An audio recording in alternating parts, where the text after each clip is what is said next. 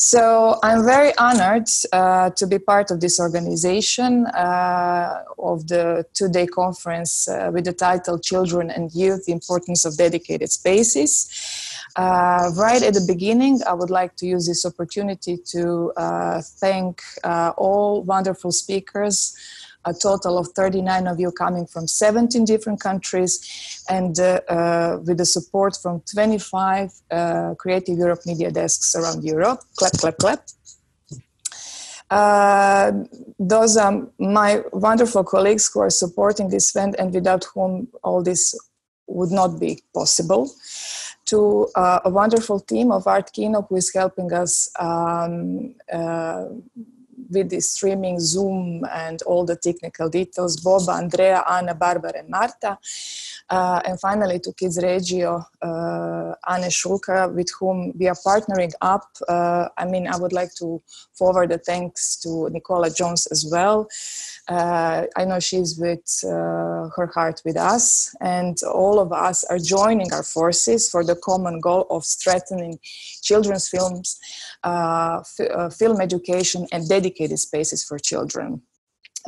Here we also have the CEO of the Croatian Audiovisual Film Center, who is also supporting this event, the city of Rijeka as the European Capital of Culture, and of course under the umbrella of German presidency. Before we continue, I would like to ask my wonderful ladies, Boba and Anne, to maybe say a couple of welcoming words and say hello so that people also get familiar with you and your institutions and organizations. So, Boba, you have the floor. Hello, everybody. I wish you a very warm welcome here in Rijeka studio. And I'm really very happy that there are so many people all around Europe that are, how should I say, and that we are together in trying to achieve so important and humanistic goal and to somehow foster education in the field of culture. That is a really important theme for me personally, as well as for Art Kino as an institution. Thank you all, and I hope that we will have interesting and how should I say, that our 2 days are going to be useful, but also interest. Thank you very much once again, and I will give a floor to Anne. Thank you very much, Boba, and I'm very happy to be here with all of you. I'm Anne Schulka, the project manager of Cine-Regio, subgroup to Cine-Regio. Charlotte will present both of our institutions later at the first panel. And also very warm welcome, like Martina said, from Nicola Jones, the head of the German Children's Media Foundation. She's at the moment sitting on a panel in Germany at the German Film Fair to represent German children's film festivals and media education in Germany. So she's very much with us, although she's at a different place than we are at the moment. I'm very much looking forward to this day. I'm very happy to see so many people of you here. And I will welcome you later again for the second panel as moderator. So I'll now give back to Martina for the first panel. Yes, thank you. And since we have also Christopher Peter Marcich with us, maybe Chris, you would like to say a warm welcome as well on your behalf. Yes, of course, Martina. So that we have this gender balance, right? Yeah, you need a bit of gender balance, yeah. No, on behalf of the Croatian Audiovisual Center, I'd like to welcome everybody, all of the partners, to Rijeka and Zagreb virtually, both wonderful cities, and I wish everyone a very useful 2 days, even in the absence of person-to-person contact, which always make these events more productive. So Martina, back to you. Okay, so let's start with the first share screening. It is a 2-day conference, as I mentioned, and our focus is on the dedicated spaces, but highlighting the importance of children's films and film education. So let's make this day great. I prepared the presentation as I'm in school and a teacher, just so that it's not dry and that it's more colorful, because we are, after all, devoting this conference to children. So as I mentioned earlier, there are 39 speakers from 17 countries and supported by 25 Creative Europe media desks. What is actually important to highlight? What are our objectives of the conference? I must admit that preparing for this conference, it was quite challenging to gather all the data because it's a bit dispersed, and each organization, each national fund, regional fund does in its own way the best it can. But however, I'm missing some kind of unique entry point so that we really gather all information who does what. And I will definitely give my also personal recommendations by moderating the panel. So our objectives are, and I would like to also invite everyone in the audience to share, to exchange, and to collaborate, because without those three, we cannot move forward and make some significant and important changes. Main areas of focus have been already discussed. So we're going to especially focus in our second panel on dedicated spaces for children, but the highlights will be definitely how to strengthen films for children and film education.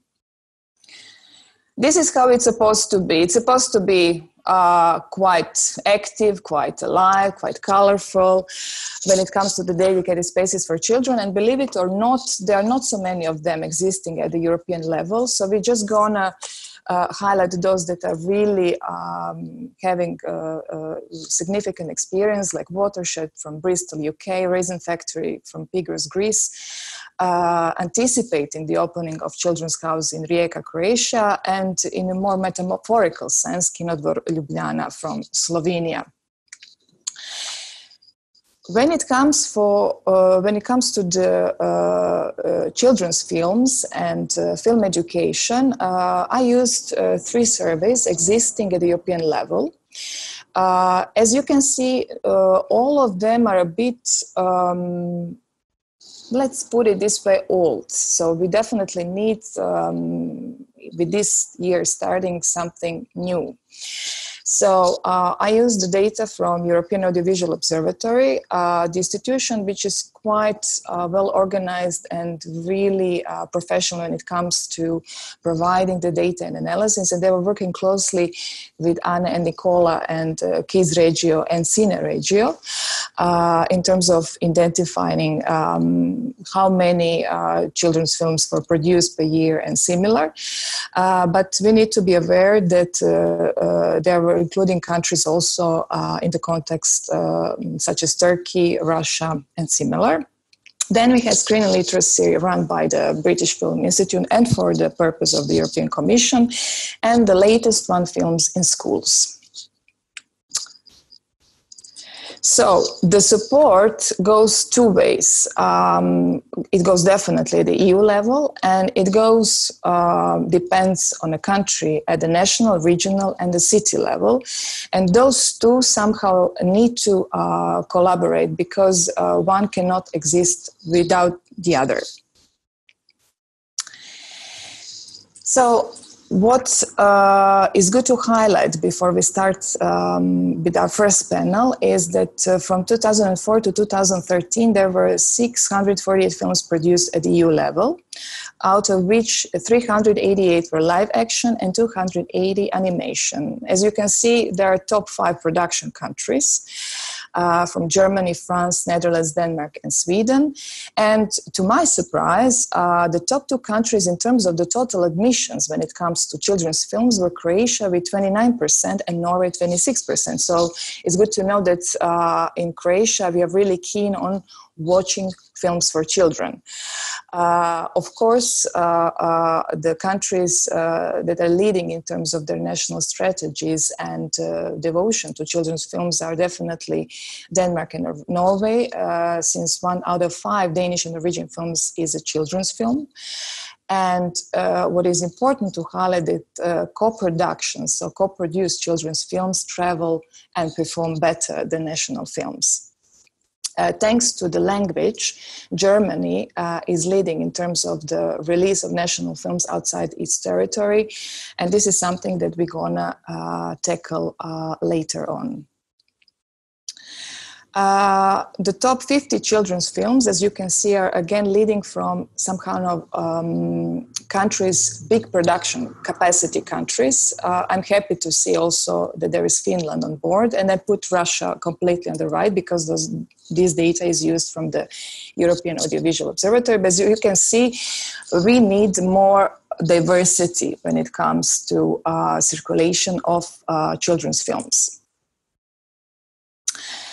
Of course, that Creative Europe Media is keen on supporting production, development and production of children's films and circulation as well. But also something that I discussed with our dear Maria-Silvia Gatta, it's very difficult to get the information from the complete approved and selected projects because unfortunately, it's a bit difficult to introduce which film is actually for children because there is no unification in terms of the age. So, for example, Creative Europe Media will take that a film for children is up to 16 years, where European Audiovisual Observatory goes up to 12. So this is also something that we need to consider. And for this reason, I highlighted Film Education Call, something that was introduced in 2017 and which already gave wonderful results, out of which we're gonna discuss projects and partnerships later on today and tomorrow especially.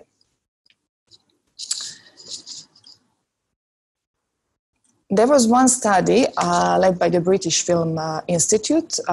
It's called Screening Literacy in 2012. And it was the starting point to actually see what is out there and what the EU countries are doing. And more than 50 case studies were published. And of course, there was the first notion and definition of what is actually a film education. So the level of understanding of film, to be able and conscious and curious in the choice of films, to be competent to critically watch a film and to analyze its content, cinematography and technical aspects. And finally, there was Films in Schools 2015. They kind of highlighted also important challenges and definitely along the line gave certain recommendations. What I would like to highlight is the point number 3, that 62 teachers described film-related teaching unusual and only 5% considered film education to be well established and recognized as practice. So the schools in Europe are not using films and audiovisual material to the full. And here we are with definitely challenges that teachers and film education and such is facing. So film literacy is not recognized as a subject. Licensing of films to be shown in schools is not a priority for the industry, and countries have different approaches when it comes to the copyright and licensing of films for children. And finally, there is a lot of legal, as I mentioned, uncertainty on the conditions in which films can be used in the context of teaching. So they came up as a framework for film education, where film literacy has 3 key dimensions: creative, critical, and cultural, and 1 needs to somehow be linked to the other. It cannot be analyzed as one. And even though it was published in 2015, it was hoping to enable creation and strengthening bridges between the film industry and schools all around Europe. And luckily, we joining forces from Denmark, UK, Germany, and France. They came up to ambitious project which would be useful for the educational measures. And in June 2019, it was supported by the Creative Europe Media. There are definitely different project goals. I'm going to share with you all this material and the links that were quite useful, because it's not easy to find a reference for any type of research. And there is a cute quote I found from one pupil while preparing for this panel, and he says, "Education is our passport to the future, as for tomorrow belongs to the people who prepare for it today." So this was the first part of my introduction, and how we envisaged the day is going to be run by two moderators, Anne and myself. And we are starting with the first panel with the topic, how can we strengthen films for children and film education at the European level. So you also could see it and check it in the brochure. The questions we're going to discuss today. The number one is what has been done so far, because believe it me, all those participants in the audience and myself are sometimes, I'm sometimes lost in overload of information and difficulties to find what has been done in terms of supporting and strengthening films for children. Second question is going to be addressed to challenges. Are there any challenges at the moment? And if so, can we name them? And finally, since we are finalizing the Creative Europe program for 2020, can we do something in regard to the future Creative Europe Media program coming up 21-27, especially in terms of the films for children and film education? So the first panel, I will have 6 gender balanced speakers. So I would like to welcome Maria-Silvia Gatta from European Commission DG Connect, Claus, Noer, Hjorth, working for Danish Film Institute, but today with a different hat as a head of EFAD Film Education Working Group. Christopher Peter Marcich, CEO of the Croatian Audiovisual Center. And finally, we also have Charlotte Appelgren, General Secretary of Cine-Regio, but also representing Cine-Regio's initiative, Margret Albers as the President of ECFA, and Jürgen Biesinger, producer of European Film Awards and Young Audience Award. So, let's start with Maria-Silvia Gatta. This is going to be the same for all of you, dear panelists, because you come and you represent different associations and institutions, but I would like to have a first round of who is who and what do you do. So if I read from the website, I'm now referring to Maria-Silvia Gatta, that DG Connect conceives and implements the policies required to create a digital single market for more growth and jobs, where citizens, businesses, and public administrations can seamlessly and fairly access and provide digital goods, content, and services. Can you maybe put it in a more simple wording? What do you do at DG Connect, and why is it important to have unique forces also at the European level? Maria? Thank you, Martina. Thank you for inviting me. It's a pleasure to be virtually with all of you, and my congratulations for your presentation. It was very thorough and very clear. I like your reading the DG Connect because you asked me immediately to make an association with film culture and education, and it's a bit the challenge in a way, a challenge that I think can only be positive to be placed in a DG that is trying to foster the digital single market. The idea is that, as you know, Creative Europe is split between two strands. One is culture, which is designed and managed by the Directorate for Education and Culture, and then we have the audiovisual part that is managed by DG Connect. This splitting splits the part of culture and the part for the audiovisual sector. And the audiovisual sector is perceived as one of the strategic sector for the digital internal market, as pointed out also in the last council in July. What we do is that we're trying to connect the film industry with the digital single market. And in a way, we're working both at the level of content and at the level of dissemination and technology. And in this context, while this is a good thing because we're working for an industry and the media program is an industry program and not only a cultural program, it's good to be at the core of the priorities of the Commission, because one of the priorities is to accompany the digital transition, and we want to be there and to be part of it.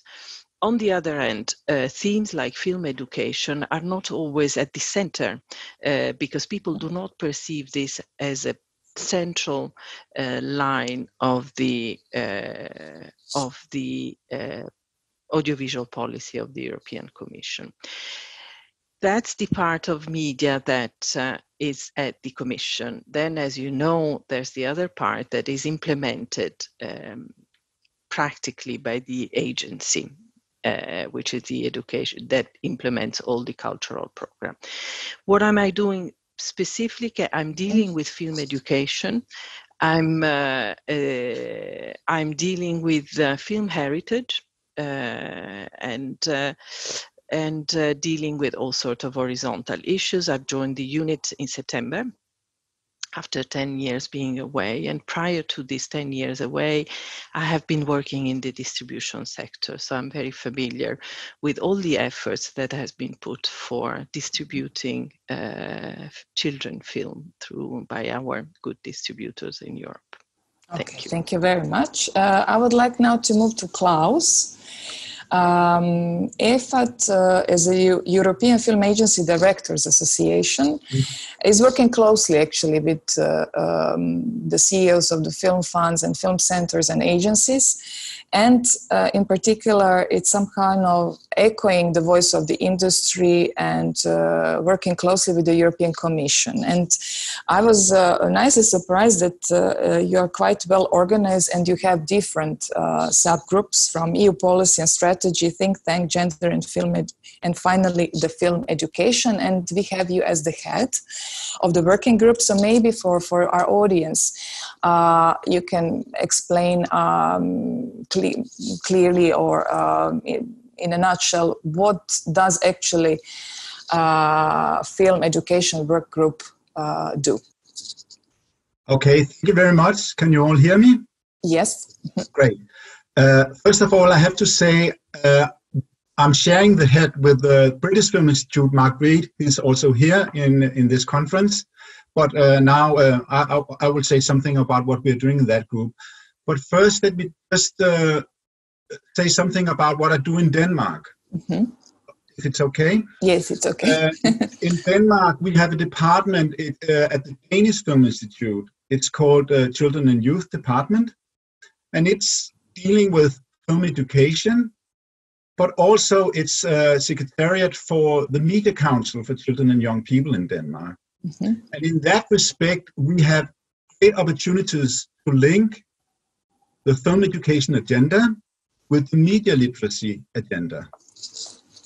Okay. Because the Media Council is dealing with all perspectives regarding media literacy, such as bullying, offensive speech, hate speech on the internet, privacy issues, disinformation, and so on. And what we think in Denmark is that, to some extent, not inform, the film education agenda and the media literacy agenda is very much linked. Yeah. And the reason why I'm saying that, the key word for that is that we think that film is the mother of multimedia.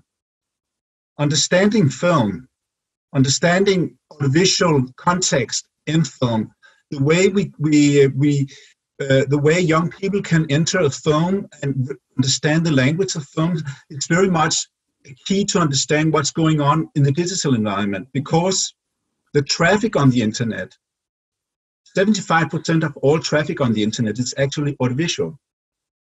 It's films, it's clips, and so on. So what we are doing in Denmark in that respect, for example, we are doing an educational framework regarding what's happening when young people are going on Instagram, on YouTube, and we use tools from the film education box in order to explore what's happening on YouTube and Instagram when children are entering in that environment.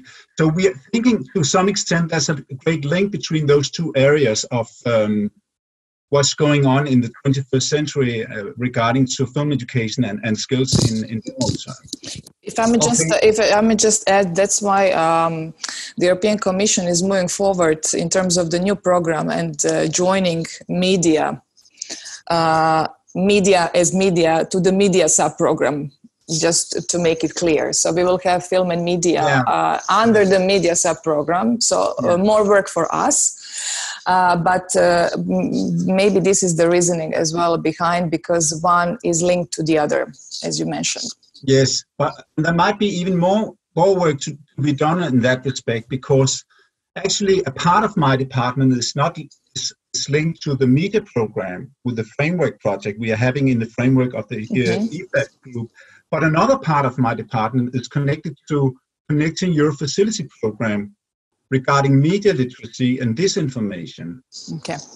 So we are very much trying to say, why cannot we make a stronger coordination between the programs from the EU to make it more sustainable? But let me get back to that, okay? Yeah. Okay, I will talk now a little bit about the EFAD working group. Was established in 2015-16 something. And the reason why the EFAD wanted a group like that is that we need also to dig into the long-term distribution of films. That was the first thing. It was an industry thinking thing. We need to dig into what is film for young people when we're not talking about commercial films in cinemas or on television and streaming services, but also what is the impact of film when we use film in schools, in kindergartens, and so on. What is it for young people? This was the reason we need to have a policy on that. And then we have set up some keywords regarding to that. Why is it important to focus on education? And I'm just going down that line. First of all, film. We see film as just as important as the written word. It's important in the sense that it's the art and modality of the 21st century. It's the way young people understand the world around themselves. It's the way they build their identity. It's very much, we're not saying we should get rid of the written word of books and so on, but we're saying now film has come up and it should be equally dealt with in the schools like the written word. This is one thing. So we need a stronger policy when it comes to linking film into formal education. This is one thing. Another thing is that And it's a part of that. Film is the legacy of the 20th century. The way young people understand what happened in the last half of the last century, it's very much through film. News film, historical films, and so on. It's the way we understand the world, the history of our world. So we are also putting that into the legacy. So we need also to dig into the film heritage. Third, film is an open space for reflection. And what do we mean when we say that? Because that's a buzzword. But what do we mean? Film can give the teacher the opportunity to take up themes that otherwise are very difficult to discuss with young people in the classroom. If you watch a film together in the classroom, you can enter some themes, some very difficult themes to discuss. It could be anything that otherwise is very difficult to put on the table in the classroom. And it's important if we want to have raise children in the 21st, in the complex world of the 21st century. And then the last thing is what I've just said already. Film is the mother of multimedia. So we are dealing with these very, very, you can say, high level or very philosophical themes in our working group. And what do we do in the working group? Mm-hmm. Right now, I just touched on this. You can say one of the backbones in the working group is the framework that was made in 2015, supported by the EU Commission. It's called Framework for Film Education. And it was some kind of saying what is in and out, what is the definition of film education compared to other skills in the school. And it was made with experts like you in this conference, and it was very, very good. And now we are focusing on how is the impact of this framework. And we have a project which is also supported by the EU Commission around Eastern Europe, and we have a MOOC, we have online learning environment on this, and we are trying to finish that in this autumn 2020 on this project. And the third thing we want to do about this project, and this is the keyword for the debate, I think, is to create how can we make film education more sustainable.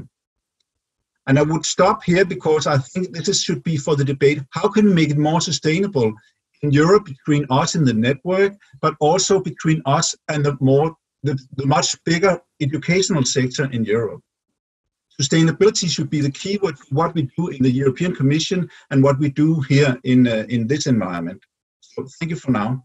Okay, yeah, it's a good mix of the points to discuss, because there's definitely imbalance, and we also need, as I mentioned earlier, a point where we can find all the information, what has been done so far in terms of the studies, in terms of the countries as well, and the organizations, because it's quite, everyone does it in its own best way, but it's quite dispersed, and for someone who just enters the Google, the person is lost. You know, so this is just one recommendation, because it will be good to have combined data in terms of the sites, in terms of the projects done, framework, and similar. But we keep on, we continue later on. So next on my list, thank you, Klaus. Next on my list is Chris from Croatian Audiovisual Film Center. And as I mentioned, I saw in some of the researches and studies that Croatia was already put in the line that it's already implementing the national strategy, and we both know that it's not the case. So even though the film center is kind of new in comparison to some other film centers formed in 2008, and it's somehow backing up development and production of Croatian films and co-productions, but it's also focusing, especially recently, on film education. And there are a couple of highlights to mention here, and I found them also in different studies. So as the good case studies were definitely singled out Art Kino from Rijeka. Croatian Audiovisual Center is supporting under a special call for film-related activities, among them film education, Croatian Film Association, and the Seventh Continent program run by the Kids Meet Art. But I leave the floor to Chris.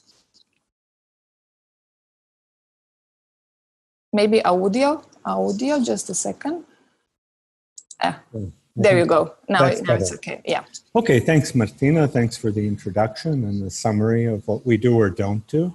The Croatian Audiovisual Center is the umbrella organization that supports film and audiovisual related activities across the board. We work on the basis of a program of priorities, one of which is indeed education. It's a multi-year program, but it covers all sorts of other areas. We are, of course, active in the EFAD working group. Uroš Ivanović represents us ably there, and does coordinate all of the activities for the Croatian Audiovisual Center. Our financing includes financing of films for children. And I would highlight here that in the last period, our last call for proposals, half of them were for that ended up getting approved are for children's films. So 3 out of 6 projects in our last call are for feature-length films. 1 is animated, and 2 are not. And we're very proud of that. That didn't happen by accident. We do finance, as Martina said, a lot of activities related to film, to education, in the sense that we finance we provide funding to entities that organize workshops that are film education oriented, we work with our Agency for Electronic Media on their activities related to film education. So we're involved. I do agree that we have not made enough progress in meeting our goals in the area of film education, but we're working on it. And I think with the forthcoming new national priorities, there will be greater emphasis on education. And I think greater cross-ministerial coordination that's needed to put in place a proper program, because as we all know, we can do some of the work at the level of the Croatian Audiovisual Center, but to really be effective, we need other ministries, the Ministry of Education. To weigh in, to set this as a priority, and to work with us through their own funding mechanisms to get schools involved with the network of now digitalized independent cinemas, to not just make film education a priority, but to see to it that it's implemented, that schools get involved with the independent cinemas in putting together programs that not only screen films, but include the educational element that I think the network can provide. So we're very much involved in all of that. We, as I said, are active in EFAD. Uroš is very keen and active. So it's a priority for us. And while we have fallen short of our goals, we're working on them. Yeah, and particularly for a small country, I was amazed those initiatives that I mentioned were just like a little drop in the ocean, what every single city or institution, organization in particular does. But there are quite some more, and definitely there is a need to somehow strengthen under one umbrella the film education, because this is what it's definitely needed. Thank you. Yeah, and I think from the Commission, and this is one of the areas that we work on through EFAD, we really need a priority on film education with the resources to back up the priority. Yeah, because also by researching and preparing for this panel, I mean, it's quite kind of late timing to introduce film education at the European level as a specific goal, 2017. So this is something that really needs to be continued. And we really need additional financing, because I was amazed what I found out what exists at the European level. Wonderful partnerships and all kinds of collaborations from big, medium and small countries. But in order to really support this diversity, we definitely need to make it as a priority. Yeah, thank you. May I move on, or would you like to add something else? Oh, that's fine. I think I've taken for the beginning. Okay, so we know who you are and what you do. So we move to the regional organization, institution that gathers regional funds. So I would like to invite Charlotte Appelgren from Cine-Regio, and she will as well tackle one of the subgroups, Kids-Regio. Charlotte, can you hear us? Yeah. Thank you very much, Martina, and good morning to you all. My name is Charlotte, and I'm here on behalf of the Cine-Regio and Kids-Regio. And just before we start, I would just like to communicate a big thank you to the organizers, partners, and all the Creative Europe Media Desk for taking up this or these important topics. I would say you are on an important mission. So we will, of course, support whatever we can do in terms of that. So Cine-Regio is very short, a European network of 50 regional film funds. And together they allocate around 250 million a year to invest in film and audiovisual works. And of course, part of this funding is allocated towards films for children and young people. And just to give an example, so we know the framework we are talking within, every year at Berlin Film Festival, the majority of European films selected for the Generation competition program has funding from one or more of the regional film funds. And often there are more than one fund involved in the co-productions. So this year it was 10 films aimed at children and young people. Let's see if I can get the next slide. Why is it not working? Here we go. So in terms of film education, I have to say that we do not consider ourselves experts at all. However, what we experience more and more is that many of the bigger EU member states is that it's the community and regional level now getting the responsibility for film education and film clubs. So, for instance, we have very nice examples and actions from here is Grand East region in France, the region of southern Sweden, Catalonia, Wales, Sardinia, etc. We won't have time to get into details, but it's just to say it exists. And we can, of course, improve, and we should do more, I agree. However, I also want to say that Cine-Regio and the Cine-Regio family, we are only based in half of the EU member states. So if we want to do more and make a difference, we need to reach out to other stakeholders.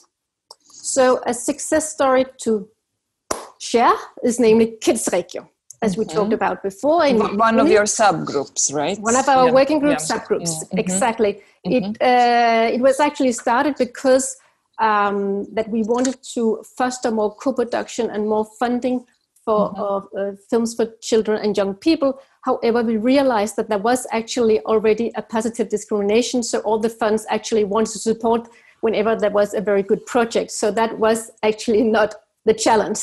There was a lot of other challenges. So the mission of Kids-Regio is to act as a lobby network platform to push the agenda for high quality and multifaceted European children's film. And in particular, we decided that Kids-Regio is focusing on live action feature films for children. We also have a subgroup for animation. So the project manager, as you know, of Kids-Regio is Anna. And what can I say? She's the true expert and the one who brings all the stakeholders together across Europe, connecting the dots and ensure progress. So thank you to Anna. And I would also just like to highlight the importance, you were talking about this, about close collaborations. And there we have close collaboration with EFAD and Margret Albers, which we will hear from in a moment, and all the Creative Europe Media Desks, which have been very supportive all for the conferences held so far. And we have to be clear, we have to reach out, because it is not a big community in Europe who are dedicated to children's live action film. So we really need to come together. So I can only support what you were saying in the beginning. May I just ask you one question? Since, how shall I say, not many countries are familiar with the existence of regional fund. Now it came to my mind that in Croatia, besides Croatian Audiovisual Film Center, we also have small but still existing little fund in Rijeka as a local fund in Rijeka, and back and forth we had also fund in Split. So if one of them wants to approach your organization, is there any kind of required criteria to fulfill, or it just needs to be in terms of the existence and supporting local production? How does it? Yeah, the key is that the organization are supporting film production, because this is what brings us together. Okay. And the next step is then, if we look at, for instance, France, there are the regional funds, and there are also funds at the city level and local level. So what we have said there is that to be a member, you need at least €1 million per year to support film production. But if it's a territory where we do not have members yet, we are much more flexible, because we need to reach out and we need to learn and we need to share. And as you also know, I mean, there are wonderful co-productions also coming out of Croatia for children and young people, and some of them have access funding both in Germany and Sweden, among some of the regional funds. And actually, when I talked about this, about the films selected for the Berlinale generation, many of them have co-financing from different regional film funds. So this is also what we talk and discuss about. Yeah, there was a quite recent and success story of co-production between Croatian and Norway and Luxembourg, which is the first time ever. My grandpa is an alien, and it was supported on behalf of Norway from, I think, Norwegian Film Institute, but also the regional Lillehammer fund and the post-production studio. Correct. So this was, there is definitely a way, even though we also in our heads think that it's impossible to collaborate with countries that are not in our common area of language, territory, and similar. And this is also what we often realize, like a film fund, regional fund in northern Italy, like Friuli Venezia, have more in common with a film fund perhaps in Norway than they had with the Rome Film Fund in your own country, because of the situation. So, Chris, just if I might add, that film, My Grandfather Was an Alien, has had more success outside of Croatia than in Croatia in distribution. And we are, but I mean, it's important, it will be important for us to understand why, for example, in Norway, the reach of that film was greater than here, what contributed to that success in Norway and in other territories. And I think it's a good example of co-productions that can work and did work. Yes, and we are not aliens to each other, as I did a panel last year. Sorry, Charlotte, we bumped into a presentation, but just wanted to get more clarification on some aspects of Cine-Regio, so please continue. So I just have 2 more slides just to get around it. So one of the questions you asked us here today is how we can strengthen the children's film at the European level. So CHROSTIPHER and Cine-Regio, we think that Creative Europe needs a bigger budget than what has currently been proposed by the European Commission and member states. So therefore, in cooperation with EFCA, we have initiated a lobby initiative to ask for a bigger Creative Europe budget and to stress the importance of supporting films and TV series for children and young people. Now, I have construction works going on outside my window, so can you hear that, or is it okay still? We can hear you. We also hear the construction, but this is a different reality now, so don't worry. Okay, so just for my last slide, another thing we think which is needed at the EU level is that they need input and concrete ideas about how to strengthen live action feature films for children, and specific, I talk about live action feature films now. Because, as I said, we have another subgroup for animation, and we think it's the live action where we really have to focus at the moment. So we discussed, so what will it take if we want to get to a point where watching children's film from various cultures become normality for young people? And one thing here is, for instance, that last year, Cine-Regio, in cooperation with partners, gathered 80 representatives or participants from 24 countries for a 2-day conference to come up with concrete actions. And the outcome includes a catalog and a study full of data and concrete ideas. And actually, we think that some of them could effectively be implemented in the new Creative Europe Media Program. So if just allow me just 3 examples, and then the rest of them you can read on the Cine-Regio website.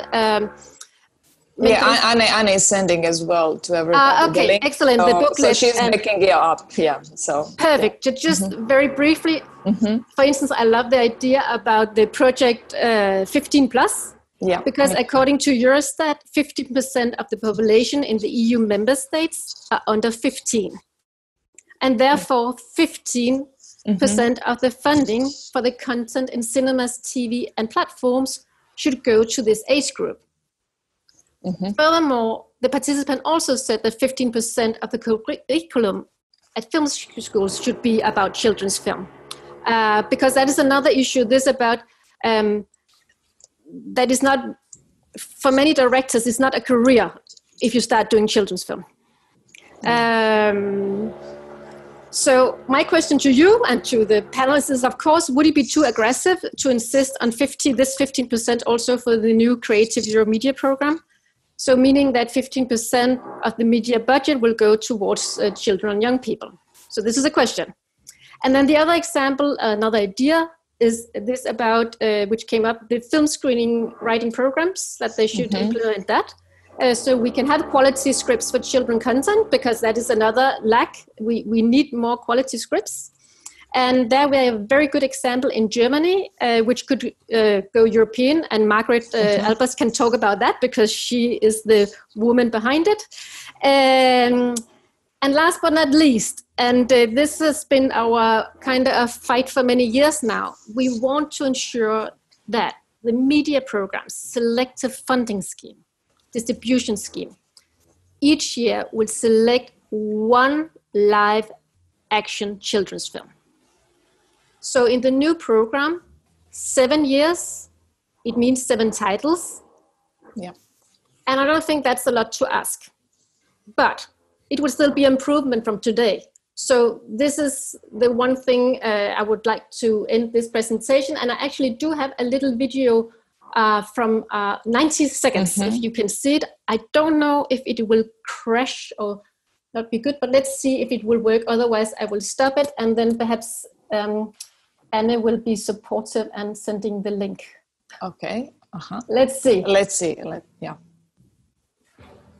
So it provides you with a flavor of the recent Cine-Regio conference. Yeah, I was there too. So She started with the first Cine-Regio Forum in 2009, and the idea was to have a permanent representative lobbying for Margret. So just one word on the petition. If you have not signed, please do. It's again one of the lobby initiatives in order to have a bigger budget for the new Creative Europe Media Program. And of course, this is about the focus on films for children and young people. Yeah, thank you, Charlotte. I mean, I totally understand you and feel you, and this is something that it's good. That's why it's good to have Maria-Silvia Gatta with us, because it's important to have someone who listens to us. Definitely there is a slight change in terms of the guidelines. Like all of a sudden there was no note on specifically supporting children's films or films for children, and luckily in the award criteria it remained to support films for children up to 16 years. But maybe as we are already introducing something in terms of the gender balance 50-50, we definitely need to do something also for children in terms of the either 15% or to really highlight the importance to strengthen, first of all, development, and then within the distribution scheme, definitely there needs to be at least one movie per year, because otherwise, anyway, the films for children... Live action. Yeah, live action, yeah. Because I think animation is already okay. Yeah, and it travels quite well on TV and similar. But we definitely need to highlight the funding when it comes to circulation, because films for kids acquire additional synchronization, dubbing, subtitling and similar, and they really have difficulties to travel. So, but I don't think I think it could be realistic with the one film per year, because it's not a lot to ask. I think you will have a big lobby from others saying no, no, no, no if you ask for more. But this is just the feedback we have from the industry. Yeah. Chris, you wanted to say something? Just to say that I'll be happy to look at the petition for Croatia, and I'm sure my colleagues in EFAD will as well. I have to see the details and talk to Martina more offline. But it's a concept that appeals, and I think it's worthwhile. And I guess in a way, my colleague Uroš had sent me a copy of the Weimar Declaration, which is only a year old, and I think is something worth recalling. It does give support to this initiative. And I would add that my colleague Julie Jean just informs that the petition itself was circulated to all of us EFAD members, so we have an opportunity as a group to support the lobbying. Yeah. Perfect. But maybe it's a good timing now to move to Margret. Margret, are you here? I think it's a good transition to continue with very important organization existing at the European level. Are you here? Yes, I am. Okay. Hello. So maybe you listened to the previous conversations, and definitely it's important to know more about European Children's Film Association. So I give you the floor. Thanks a lot, Martina, and thanks for having me here. And hello to everybody. There are more than 90 people in this conference, which is quite impressive.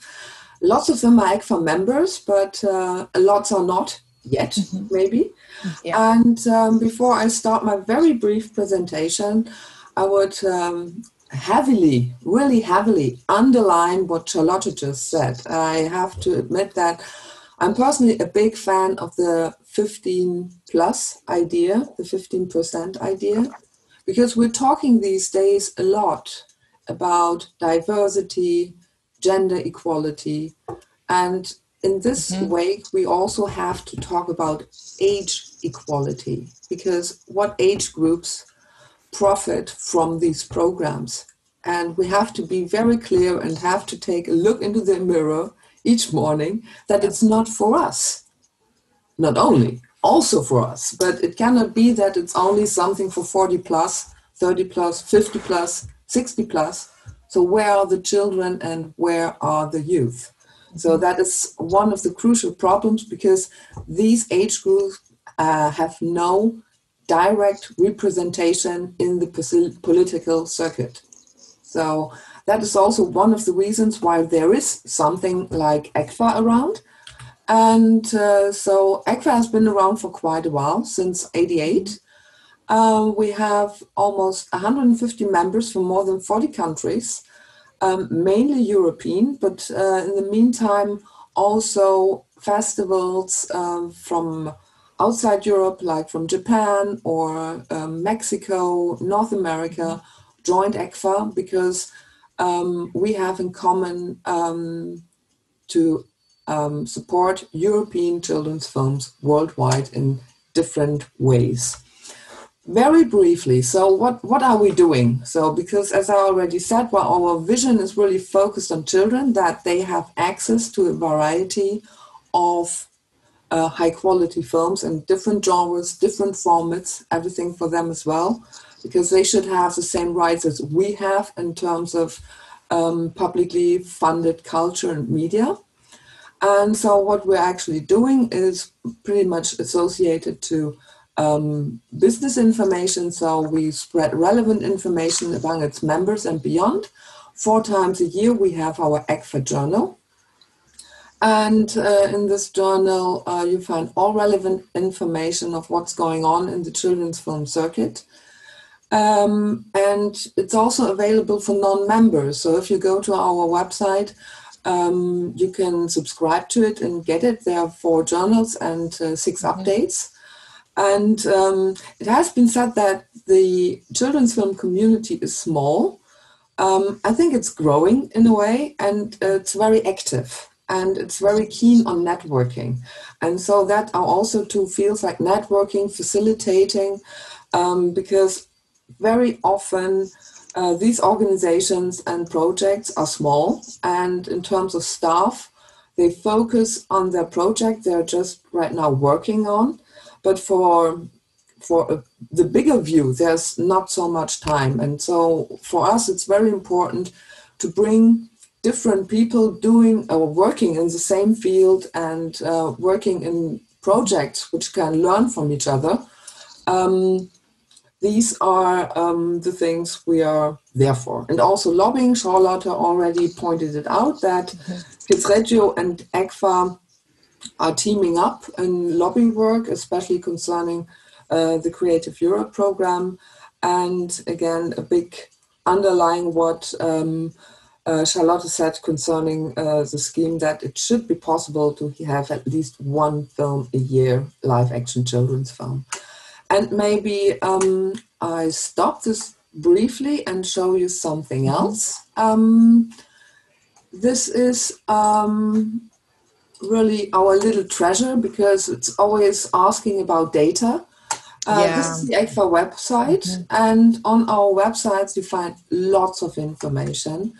And very important is our feature film database. Yes. And here in this database you can see it's currently worked on, and here are only the films of 2020, and we have more than 2,300 films in the database. And there's also, well, on which festivals there have been, wall sales addresses, and if they are distributed in countries, these data as well. So it's always worth to take a look at the website. And it's also good to mention, and I was really nicely surprised, you do offer different didactic material per film, which is quite useful to know for all those teachers out there, that they can really take it as a guide when introducing a film or working on a film. And this is something really valuable to check out. Yes, if possible, and or if available, study guides are also linked in the database. And so it's that's really in a nutshell what we do. And our experience really from the past years is joining forces makes sense. And it's also a lot of fun. And one of the strengths of ECFA as an organization, it's a membership organization. So everybody who wants to join can join. It's quite easy. It's heavily relying on, how you call it, on, wait a second, volunteer work. So it's relying on volunteer work quite heavily. But if you have a common goal, it works. So, and that's it. Thanks a lot. Thank you. Yeah, it's important to get our audience acquainted with your organization, because lots of information is quite useful out there. So thank you.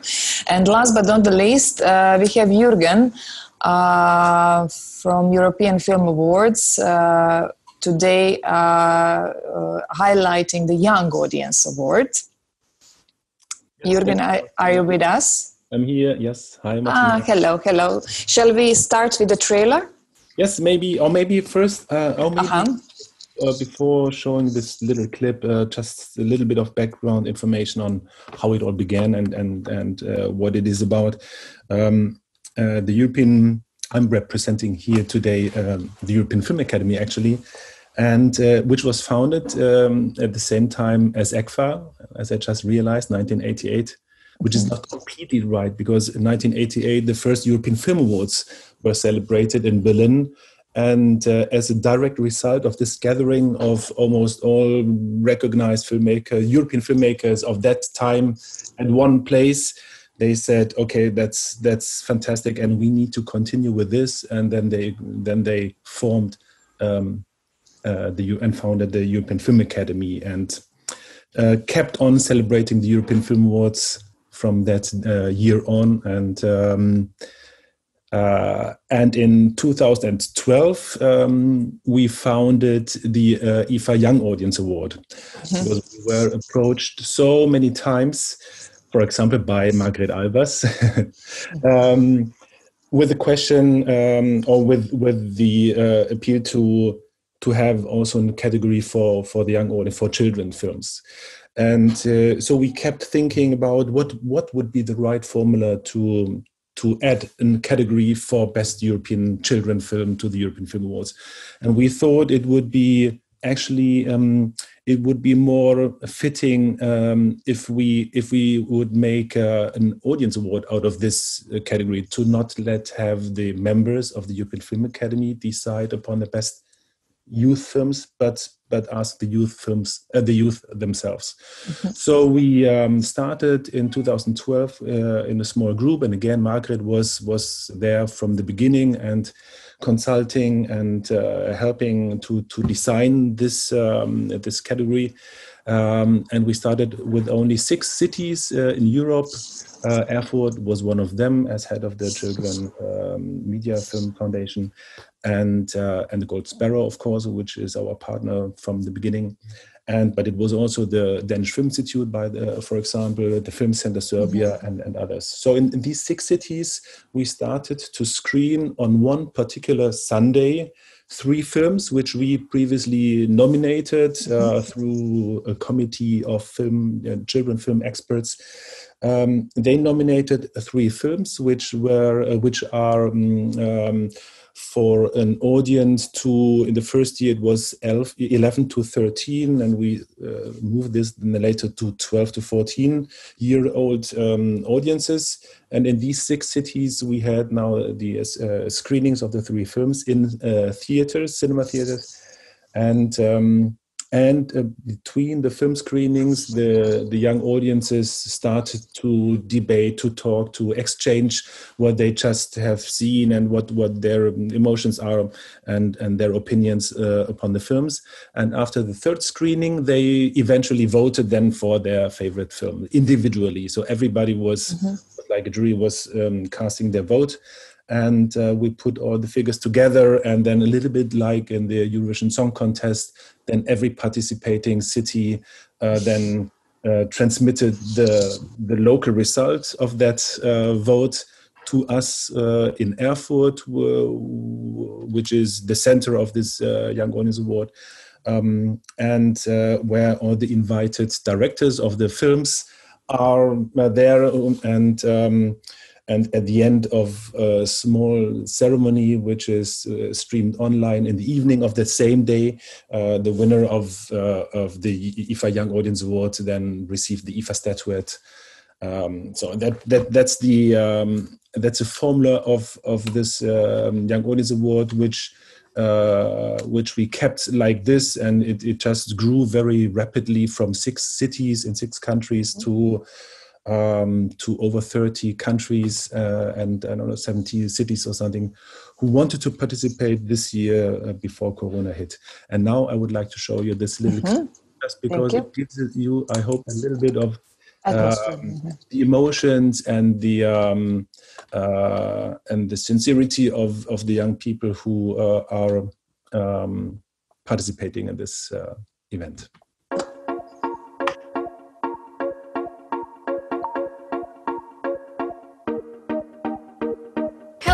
From Georgia. Hello to all of Europe from Sofia, Bulgaria. This is the Netherlands. Welcome!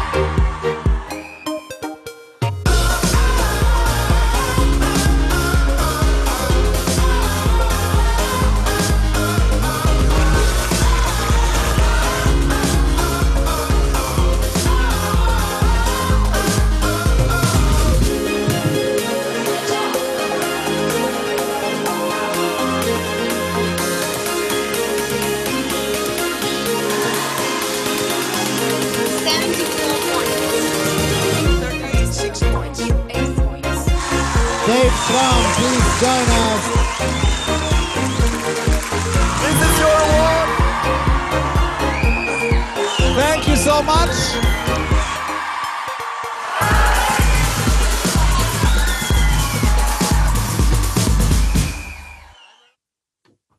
Perfect. Yes. You stopped the logo. Oh, no. Joke. Just a quick question. This happens only once a year, right? Yes. Were you thinking of doing something in the future? I mean, now we have these challenging times and different circumstances, but to do something more often or on regular basis on behalf of the Young Audience Award, because maybe it's not enough.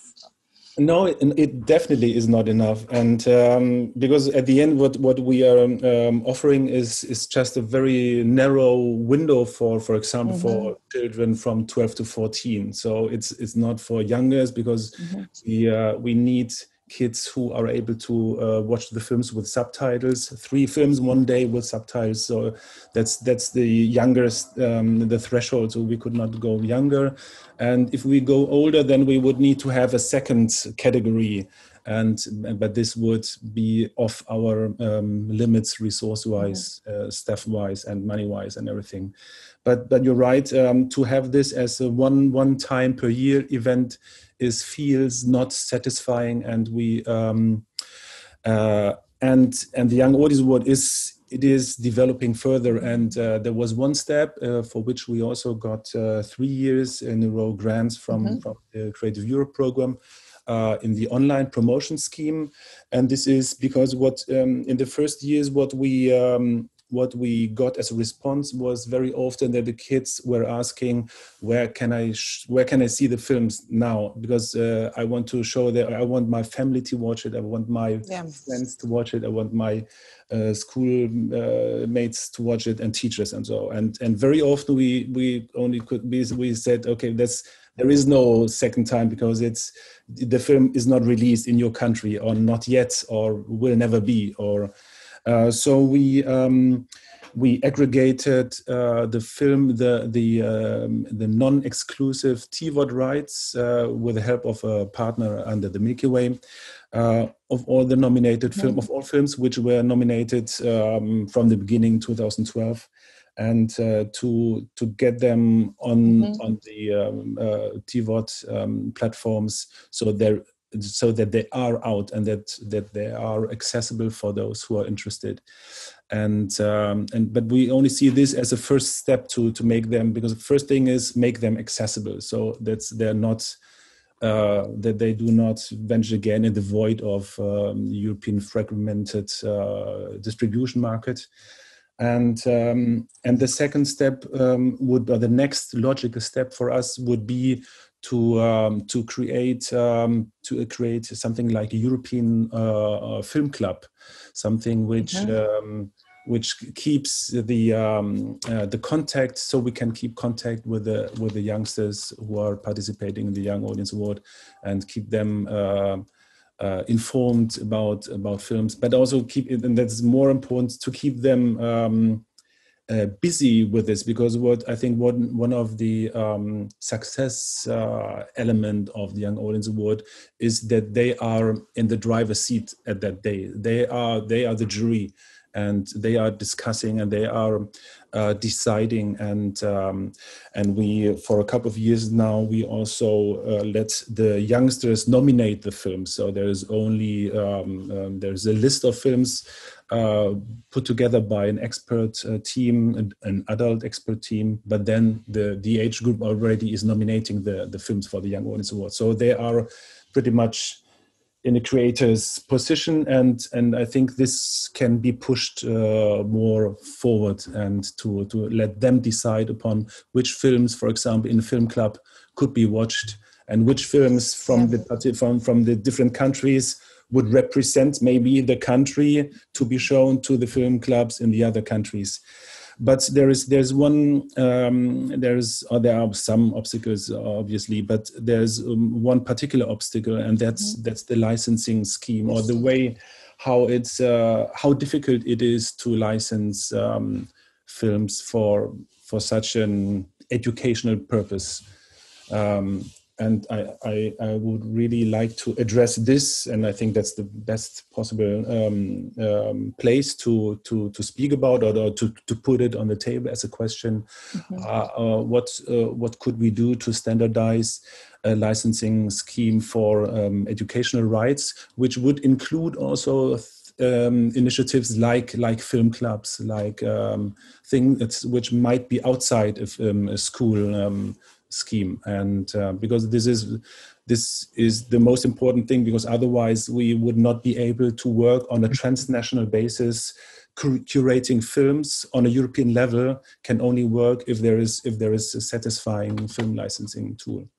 And the other thing, and one thing, please let me add, is what we learned, especially out of these aggregating of the non-exclusive TVOD rights. There is still a lot of within the film industry. There is the film industry itself is not unified when it comes to how can we actually, what can we do, what would be the best thing to do for one particular film to make it accessible across Europe on a transnational basis. There are the distributors and the sales agents and the producer, and they are not speaking the same language. It seems for us, it's such a tough work to make them aware of this, and that we only try to help their films by making them available, and it doesn't cost anything for them, but still they're reluctant very often. Not every rights holder, of course, but still it feels like it's a work against windmills, and that's something we see a lot. I totally feel you, because I, as a desk, organized jointly with Lithuanian, Latvian, Estonian, and Slovenian desk an online event celebrating the Day of Europe, and we wanted our films to be screened. So 4 or 5 films screened in different countries to be available. Each sales agent has a different idea in terms of the fees, licensing agreements. So it's a complete mess, I must admit. And they don't understand that even for older films, you need to be more open and not so strict and asking really lots of money just to screen a film for a day or two. And especially when it comes to children, we really need to finally be aware that we are doing for them something unique and for their better future, and to really work on giving equal access to all. Yeah. Yes. Yeah. Chris, you want to say something? Yeah, we are just a bit running time. I will need to enter also the timing of Anne's panel, because after Chris, I would just like Maria-Silvia Gatta, because we have someone from the European Commission to give us an overview. Can I say something here? Okay. Okay, because as I said in my previous presentation, I would like to get back to what we mean in the EFAD working group when we say sustainability. Okay. As I said, we have moved from creating a framework now to explore how can we create a better impact for film education based on this framework. And now we want to enter into the dialogue with the Commission and all of you in the film education environment regarding sustainability. And one important aspect of sustainability is better licensing schemes. It's better models for that, access to films in schools, in kindergartens and so on, and in film clubs. And what EFAD would like to do is to enter a discussion with the Commission. And because of the corona and everything, we have been delayed and so on. But nevertheless, we would like very much to invite ourselves to a dialogue with the Commission. How can we create a better framework which is suitable for all of us? We cannot go in details with this, but we can create some kind of standard licensing schemes for film, for education. It should be possible to do that because we have seen that in other areas of cultural products and so on. And so I'm saying this to the Commission that we would like to get back on this. Then another part of sustainability, another element in that is how can we create stronger film educational programs, trans-border and so on, and also extract our different experiences around the different countries in Europe in order to create stronger programs. We need also to discuss this much more in depth than we have done until now. Third thing I would like to stress is training.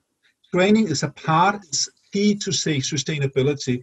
It's training for people like us in the film education sector, but it's also training for us together with teachers and pedagogues out there. So we need also to discuss with the Commission and with all of you, how can we create stronger progress in this respect? Fourth, network. We have a lot of networks in Europe, and we have a lot of programs and a lot of different initiatives, but we need to create a better way of how can we have ongoing dialogue in our environment? How can we make better research to prove what we know about what the impact and the potential of film education is exactly? How can we create research in order to say, can we create a better connection between film education and media literacy and so on? So there's a lot of things to dig into. And we need to have a dialogue with the Commission in order to say, if we take all these elements together, how can we create a better media program for film education, the strand on film education? And we will very much like to have this dialogue with the Commission. And this is actually the key message from the EFAD working group and what we have been doing so far. And we because of the corona, we haven't had the chance to have every people together and discussing what we are thinking here. But I had the opportunity to say it here, and thank you for that. Okay, thank you. Maybe it's a good time to come back to Maria-Silvia Gatta, because we do have someone from the European Commission, just to ensure us that we are on the same tracks. Thank you, Martina. And I was very brief because I think the projects, and you speak much better for what has been done so far at European level. So when I was saying that we are an industry program, it was to focus the fact that for us film education is seen also as an instrument to enlarge audience. It's an instrument for the for the audiovisual industry, because it's a way of renewing the audience. Addressing children means addressing also their parents. Addressing children means also addressing a new public when they're going to be 20, 30 that have a specific familiarity with the European filmic language. And addressing children means also creating better citizens that goes to the cinema and that continue to support the audiovisual industry. So for us, addressing film education as primarily, because of the fact that the media is primarily an industry, a support to an industry, is creating the public and is making sure the audience outreach and renewing of the audience. But it's also indeed, especially because we're going to have the traditional media and the old media program together, it's creating also citizens that have a critical approach to the visual material that they receive in the various channel of communication and in the various media. So what we have been doing, as you know, in specific is also supporting festivals, market access, and also already training programs for specifically for film education and for children film. These things are going to be continued for sure within the specific film education approach, but especially in the horizontal approach that we have towards other schemes of the media program. In distribution, in development, in TV distribution, in training, in market, in promotion, and in festivals. So our attention is completely there. One interesting, I've taken all your points with a lot of interest and very seriously, in the sense that I think that you all touched really upon all the points in which we are on which we are reflecting now when designing the new program. One part that so the aspect that we need to combine media literacy and media and film education. I think it's essential because, again, it brings together these two aspects. One is cultural and European values and support for democracy, and the other one is the education to the image. So I think the point Claus was mentioning is going to be priority in our approach. Concerning the history, the film heritage, and the combination with film education, we are very keen on this. I think that the new project that is launched today, as we speak, with the Institut Français, the European Film Factory, is exactly pointing at this combination of making film heritage available and accessible and attracting for young audiences, with a package which is combined, which combines pedagogical kits in the Educarte, in the channel of Arte for education, with the Institut Français providing a catalog of very, very small catalog yet, but with very relevant films, usual 400 coups and La Strada, films that are not immediately accessible for young public, but make it easy and especially make it easy for teachers in schools to use them as a pedagogical material, because one of you was saying that, I think Martina, in your presentation, you were mentioning the fact that school teachers are not often ready to work with film as a matter of education, as a matter of transmission of culture, which is completely outrageous in a way, because if large part of our heritage is film, and our children are watching films and are not reading books. So if you talk about Hugo, you also need to talk about Truffaut. That's it's a language, is our values, is our history, and if you want to have an up-to-date and critical way of looking at your world, you need to have a critical eye on the filmic production. So definitely this project, the European Film Factory, I hope is going to take more ampleur and more importance, because we really put a lot of effort, not only material effort, but also a lot of expectations on this European Film Factory that is going to be launched today. Finally, I very much like this idea of diversity and sustainability, and that brings me to the design of the new program, in which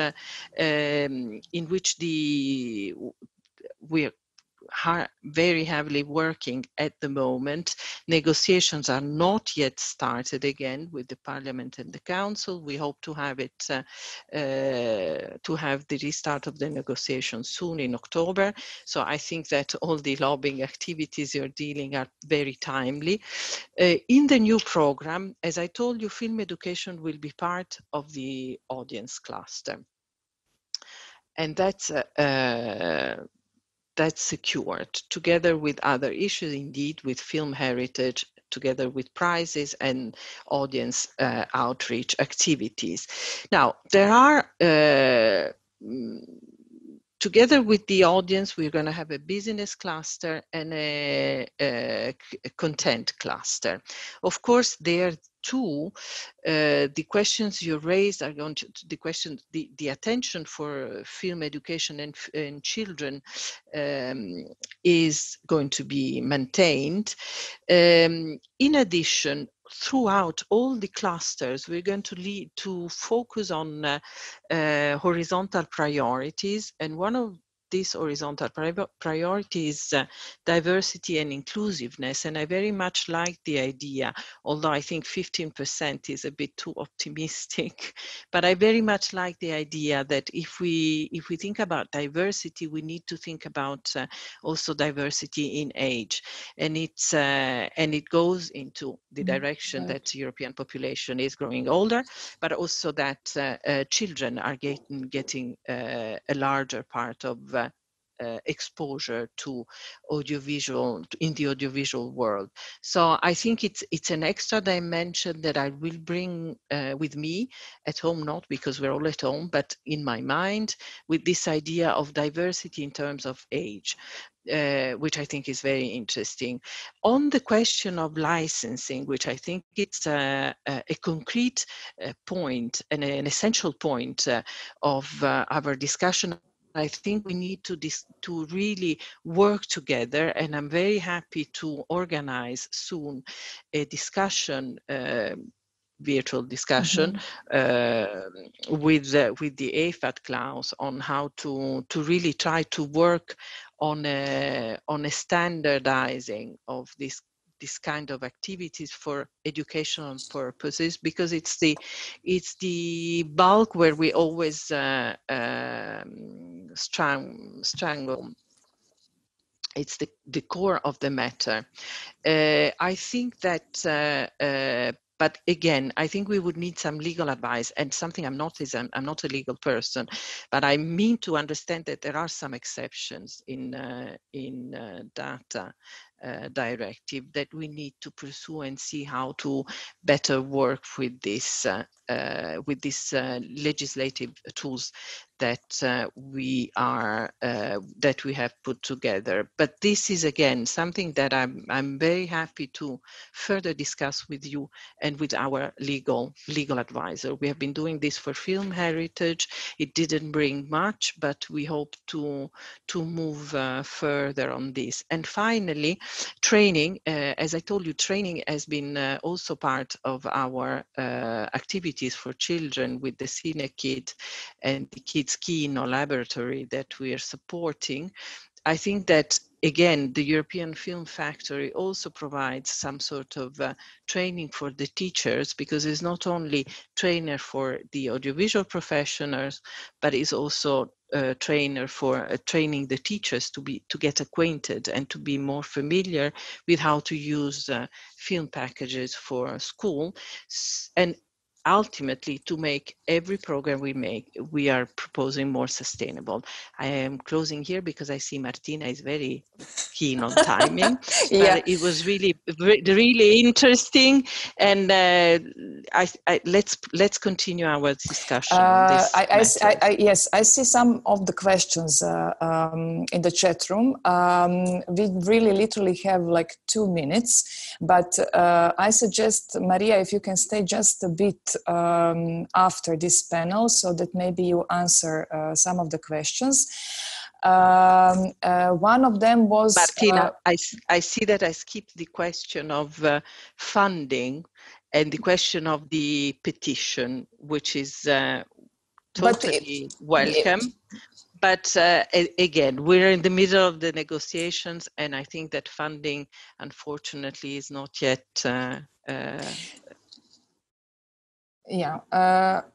I will just like to share with you some of the thoughts from Pantelis, who is going to be on the second panel. So that's why I say that it's good that some of you stay as well, because there will be some questions that they like to see answers. But yes, when it comes to the film education support, and you could see also from my slide, beneficiaries would like to see more diversity in terms of the existing initiative, because, for example, I've really encouraged the projects such as European Film Factory, and they're going to be presenting tomorrow.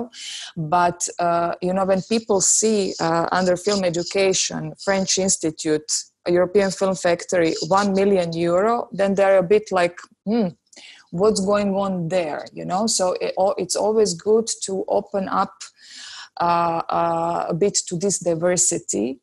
Now with 2020, with the recent results, we managed to get the projects that are partnering up with lots of partners. But something like this, you know, when people see only one country, one project, it scares them to even apply, because they also have great initiatives that they would like to be visible and supported, which was the case in 2020. So this was one question, and the other question was also for Greece regarding the creative documentaries. I'm not sure where this was heading, but this is also under the support of the Media Sub-program, and later on under Film Centralen, we can also discuss this a bit further to see how documentaries can help in education. We are mostly concentrated on live action, animation, shorts, and features, but last year, dear colleague from Portugal, Susana, organized this special focus and Ebola conference in October, that is difficult to use documentaries as well in education, and we need to foster them. It was difficult to find them, that we could use them for educational purposes, and this is something also to reflect on. We are a bit over time. I thank you all, the panelists. I think each of you managed to have a say, and it was really valuable to have you all from different associations, and you, Maria-Silvia Gatta, from the European Commission, to really hear at one place how everybody feels. But I encourage you to stay for the next panel, and maybe to allow people as well in the audience to ask questions, so that we don't, in a way, leave them without answers.